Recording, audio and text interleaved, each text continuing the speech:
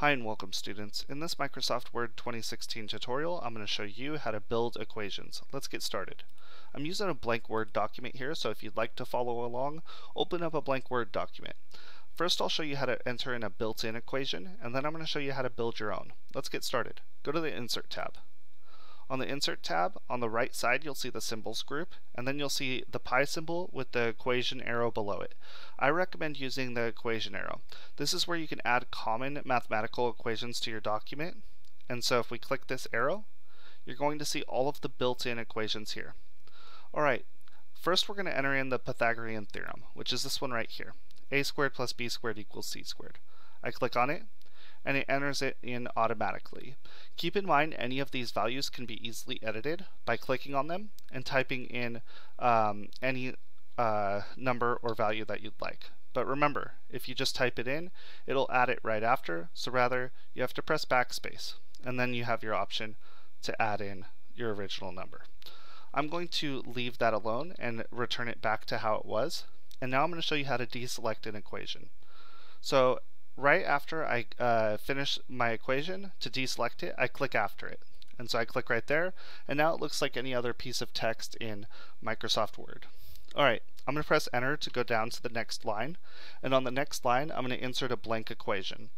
On this one I'm going to go to the Insert tab, the Symbols group, and you can either click the pi arrow to insert a blank equation, or sorry, the pi symbol to insert a blank equation, or you can click on the equation arrow and go down here to insert new equation. They do the same thing. This time it'll say type your equation here. And on this field I'm going to start with the parentheses and type p minus 3, close the parentheses, and then type an asterisk. Alright, so now what I'm going to do is I'm going to display the fraction gallery and show you how to add in a stacked fraction. So notice that when we type an equation, a brand new tab appears up here at the top, which is the Equation Tools Design tab. And in here we have the Tools, Symbols, and Structures group. This is where you can add in all types of different symbols into your Word document. So for fractions, I'm going to choose this one right here. And then I have a list of different ways that fractions can be added in. They have blank fractions up here at the top where you can type in the values, and then they have common fractions below for popular equations. I'm going to choose this first one right here, stacked fraction. I type that in, or rather I click on it for it to be entered. And these little boxes, again, this is where I can enter in my custom data. Alright, so right here at the top box, I'm going to put the letter B as in boy, and then in the bottom box I'm going to enter in the number 3. Let's say that this is an equation that you want to use often. If this is an equation that you want to use often, you may want to put it into linear form, so that's a little bit easier to read. So let's go to the Equation Tools Design tab, Tools group, and you'll see linear is right here. Converts the selection to a one-dimensional form for easy editing. So I click that, and you'll see what that does to the fraction. Alright, and so there we go. It's now in linear form. And now I'm going to show you how to save it for the future. And so if I know that I use this equation regularly, I can click on the Equation Options dialog box. Right down here, the first option you're going to see is Save as New Equation. I click on that. That's going to open up Create New Building Block. A building block is where you can save something for later. Okay, this could be an object, things like a picture, a chart, or even an equation like this one.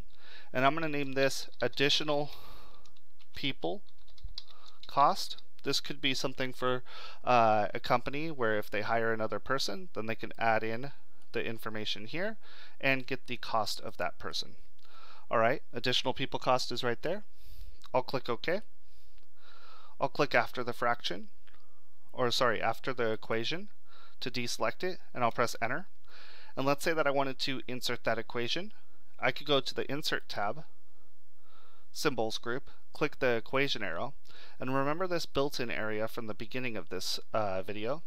You can now see that at the very bottom there's a new tab that says General, and now we could quickly add in the equation that we used before. So anytime that you have an equation that you want to use multiple times, or just something that you use often, Well, you can add it into that general section, again by saving the equation as a building block. So hopefully this video has taught you a little bit more about how to insert in equations into Microsoft Word. If you have any questions, please put it in the comment section below and I'll do my best to respond to you. If this video was helpful, please like the video and consider subscribing to the channel. And thank you so much for watching and have a great rest of your day.